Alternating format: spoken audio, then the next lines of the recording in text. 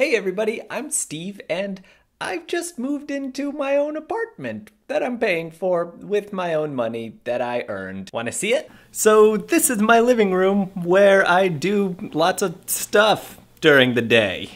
And this is my kitchen. It's really big and really nice, and I don't know how I pulled this one off, but I got it. And here is my bedroom, the place in which I sleep. So that's pretty much it. It's your basic one-room apartment, but I'm really happy with it and it's quite enough for me. The whole reason that I did this move is because I realized that I've been waiting a lot for other outside factors to determine things involving my professional goals, and it's time for me to kind of take things into my own hands. And one of the steps that I decided to do is to go back to grad school, which is why I'm back in Indiana, because I really enjoyed my time at Indiana University and I intend to go there again next year if all goes well. I'm actually taking the GRE next Wednesday. I just signed up for that 2 days ago and I'm studying out the wazoo for it now. It's actually really interesting to me to be studying for it because the reading comprehension and writing sections are basically exactly what I was teaching in Korea, so I'm really well prepared for that, but the math is stuff that I haven't seen in nigh on 10 years, and so I'm really having trouble brushing up on that,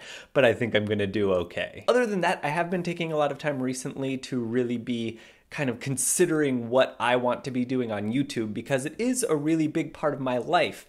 And some of the conclusions that I've come to are that I want to be focusing a lot more on the listener's guide, A, because it's a project that I really believe in, B, because it's a niche that needs to be filled on YouTube, and C, because it's a lot easier for me to kind of get in that program mode when I'm doing that, whereas with these Fizzy Lyman videos, I'm more or less just kind of saying anything that I want to. That doesn't at all mean that I'm going to be ignoring this channel. In fact, quite the contrary, because of recent events that I talked about in my last video, I do think that there are some people out there who need positive male role models, and apparently I've been put into that position, judging by how people have been talking to me in my Tumblr inbox. I've definitely noticed that among my male friends, a lot of us have turned into kind of uncles or older cousins of YouTube, and we're getting turned to for a lot of advice, and I guess it's just because we're in our mid-20s now, which kind of seems like people think we know what we're doing. It's not necessarily true, but I guess I do have some wisdom to share. But I have noticed that I do a lot better on this channel when I don't think so much, and that's another reason why I like the listener's guide, because it gives me a chance to really think and consider and put out